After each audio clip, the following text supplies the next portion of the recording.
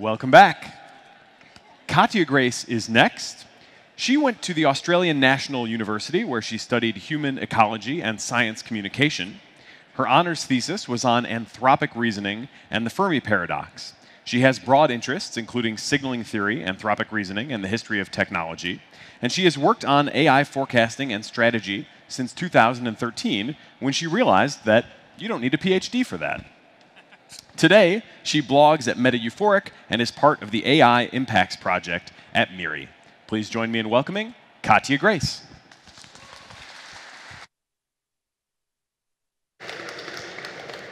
Thank you.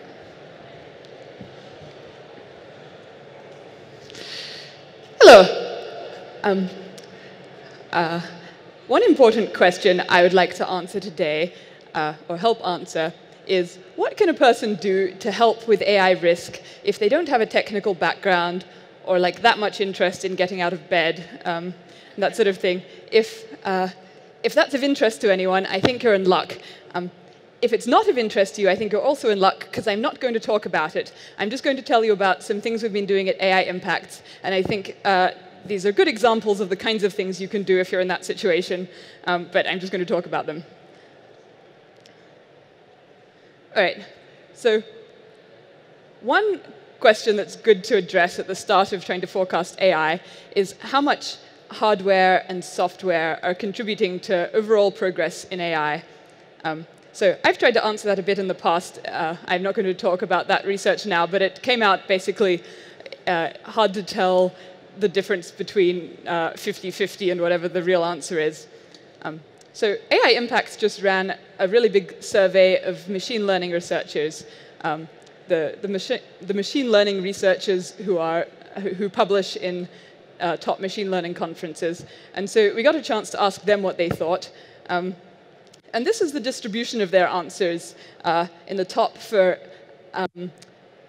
how much less AI progress would we have if there had been half as much progress in algorithmic progress, half as much algorithmic progress over the last decade. As you can see, they don't know the answer, or there's a very wide distribution of views there, with 50% less progress if there was 50% less algorithmic progress being popular. I've given you an example of the question there, which is the one for hardware. If there was half as much hardware progress, how much worse would overall AI progress be? We can see that's also pretty spread out, though we would lose 80 to 90% of the progress is quite popular. So it seems like hardware progress is probably reasonably important, and a bunch of people think it's very important. So we've looked some at hardware in particular and what's going on with it, since it seems to be important. We were interested in how much hardware there is in the world altogether, which seems like the sort of thing someone might have been keeping track of. And someone was, actually. One professor checked in 2007 and wrote a paper about it. I think he actually went out and like tracked down a lot of different pieces of hardware and like counted them all up, and also figured out how fast he thought hardware was growing in the world. And then someone else later on projected forward till like 2015 how much hardware there should be in the world. And so we were excited to find this, and we were going to use these numbers. And then, since we had also checked what the current cheapest price of hardware is, we checked how much all of this hardware should be worth that is in the world. And it turned out that it should be worth somewhere between 40% of all of the value in the world and like at least 400%, I think. So that didn't seem very plausible, and we went back and looked at it more. And these are the numbers we came up with, which perhaps don't mean very much, but we can put it in supercomputer equivalents, and then it means slightly more. Or I like to put it in terms of human brain equivalents, because that's actually relevant to our concerns about AI. Often people are interested in what would happen if we did have very good AI and it managed to hack a lot of hardware and take it over and turn it into more AI. So here we have a combination of the estimates of how much hardware there is in the world, and also people's estimates of how much hardware a brain is worth. It's very hard to tell how much hardware a brain is worth, because we don't actually know how to turn hardware into anything like brains, which is why we don't have AI. So we want to measure it in terms of floating point operations per second often. And floating point operations are something like multiplications, and we don't know how anything that the brain is doing is like multiplications necessarily. So the estimates here vary by, I think, 12 orders of magnitude, which you might think is really bad, but I think it's better than nothing. It does rule out part of the space that we might have thought possible. But putting these things together, in this figure, you can see the horizontal line there that's dark is the current world population, and the other lines are different sort of scenarios for if you turned all of the world's computing hardware into AI that's about as efficient as the human brain at sort of using hardware to get computations. So at the moment, in the sort of middle scenarios, we have like, you would get about 1,000 people, I think, if I'm reading that right. So if that happened, you might not expect that to cause like an intelligence explosion or something, as people have speculated, though in the future you might, or if we're very wrong about how much hardware is in the brain, or how much hardware the brain is equivalent to in some sense. So we're pretty interested in how much hardware is a human brain equivalent to for this sort of reason. So we looked into it more ourselves. A better way, perhaps, to measure how much hardware the brain is equivalent to is to count how many messages are being passed between neurons in the brain or some sort of equivalent thing in a computer, because we can actually tell what is going on there. So there's this measure, traversed edges per second, that is used for supercomputers, and it's much easier to put the brain into a similar sort of metric. And so using this, we came up with the estimate that the brain is about 0.18 to 6.4 times 10 to the 14 traversed edges per second, which is again not that meaningful, but it means it would cost about $4,700 to $170,000 an hour, and therefore be like well outside what anyone would pay for a brain. But at the rate that these things seem to be getting better, it means that we're actually very close to where human-level hardware, in some sense, is the same price as a sort of expensive human. So in the scenario where hardware matters a lot, you might expect that in the next few years, the amounts of hardware that people can afford are as impressive as a human almost, or like it doesn't take very long to get the software that makes that work.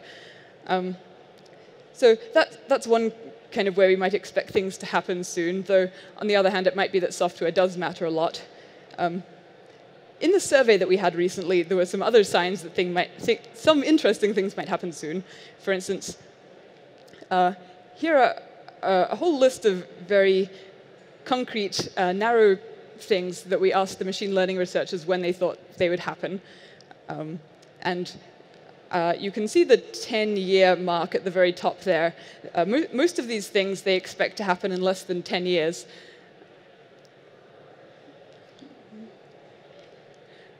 There's some confusion here from different framing effects that I haven't talked about. You can see truck drivers there, and retail salespeople both seem to soon be at risk, as we've noticed for truck drivers at least. Another person at risk is Taylor Swift. We asked when machines would be able to produce a song that is indistinguishable from a new song by a particular artist, for instance, Taylor Swift, as discerned by dedicated Taylor Swift fans, say. And in the top row, you can see that the probability in 10 years, people are sort of spread out in their views, but more than half of people thought that this would happen in less than 10 years. And then by 20 years, people are mostly agreeing that it's going to happen, and by 50 years, they're pretty sure. So I think this is interesting, in part because, like, if pop star stops being a business you can have, that will be interesting for the world. We also asked when AI would be able to do everything that humans can do. And here we have a picture of lots of particular predictions that people sort of implicitly made. We actually asked them for 3 different points in their in their probability curve and then sort of put in the rest of the line between them. But all these gray lines are roughly different people's predictions for something like an AI that can do every task that a human can do. What are the chances of that in different years? And so as you can see, the different respondents have very different answers to this. And from that, you can probably infer that they're not very accurate, just because they disagree terribly. But there's this idea of wisdom of crowds or something, where you might hope that if there are lots of very inaccurate forecasters, you can average all of their predictions and get some sort of accurate average, which is what people have mostly tried to do with this kind of thing. And that red line in the middle is an average, which I guess says there's like a 50% chance of machines that can do everything that a human can do in about 50 years. But a problem with this is, in the same survey that we ran, we asked about several particular occupations, like truck drivers and AI researchers and I think retail people. And then at the end of that, we asked when they thought all of the professions could be automated. And the answers that they gave to when everything could be automated after thinking about those other professions are much later than the ones that they would usually give for just being able to do everything. So that's the orangey line shown here, or there are two different orangey lines, actually. So there were 4 different framings. The two with stars at the bottom are where we asked people, what do you think the probability will be in 20 years, instead of saying, what do you think the year will be in which there's a 50% probability or something? And across the board in all of these questions, they gave later answers if we asked for the probability in a certain year instead of the year for a certain probability. But there was this much bigger difference between just asking straight out about all of the tasks or asking about occupations first. And I guess we predicted there would be some difference, but not such a huge difference. So it seems like now we can't really say, well, these estimates we usually have are just like noisy and we can average them because there are clearly huge biases happening between different framings. And we're not really sure which ones we should trust. But the other surveys that have been done in the past have mostly been using the soonest framing here, the blue one with circles. So this is somewhat good news if you don't want AI to come very soon, in that any other way you could ask the question would get a later answer. Though it's bad news for it being good to listen to these things at all. So this means I'm more inclined at this point to trust these other kinds of complicated estimates we might come up with from figuring out hardware timelines and how much hardware matters or software matters. Though this is still somewhat interesting, I think, because if things were coming very soon, you might expect, like, if this recent machine learning boom was about to lead to the world being taken over by AI, you might expect that the machine learning people would have noticed this more. Or, like, I would not be surprised in that circumstance if a lot of machine learning people were saying, oh, wow, it's about to happen. And it seems like very few of them are. So that's at least some evidence against that. So if we get to human-level intelligence at some point, there's still a question of what will happen then. And some of these other things about how much different inputs might affect progress, like whether it's software or hardware, can feed into some sort of model of whether an intelligence explosion where AI progress is fueled by AI progress, and where there are effectively more and more people working on AI because they are AIs themselves. We could figure out something like that, but we have not done it yet. But some evidence we have about how fast we should expect to go from human-level intelligence to vastly superhuman intelligence, as various AI risk concerns rely on, is from going from normal human level to superhuman level in other areas. So I think in the past, I think Eliezer Yudkowsky has argued that of these pictures in the top, we should prefer the one on the right, where the entire range of humans is actually very close to one another. It's not really the case that stupid people are down near chimps and Einstein is way up near God or something. That's just sort of anthropocentrism, because a whole lot of evolution happened before we got to idiots, and then not very much evolution happened getting to Einstein, that sort of thing. And I think that's often been accepted. But if we look at something like chess, we got to bad human chess levels in like 1965, and then it's been very gradually improving since then until superhuman levels in like 1998 or something. And similar things are true in other games here, at least. Like in Go and checkers, it took 30 and 40 years. I think physical manipulation is a bit ambiguous, but it seems like we're hanging out in the not very good range for a long time. And Jeopardy looks like it would have taken at least like 10 or 15 years to cross the entire space. So I think we haven't searched very well for all of the cases, and since a lot of these are games, they might be special.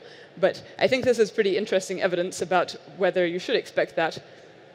So if you want to hear more about this kind of research, we have it at aiimpacts.org. And we also have a sort of knowledge base with lots of reference articles. Like if you have a question like, how much hardware is there in the world, we have a page about that. If you're interested in doing this kind of research, I think there's a lot of it to be done. We have a really long research agenda, which isn't really an agenda because we won't get around to it before there is AI. But if you want to do some of it, you can talk to me, or you can look at it on the internet, or bits of it, or you can talk to a variety of other people here who are saying similar things. Or you can just like do it, and after you've done it, you can put it on the internet and people look at it. Yeah, thank you.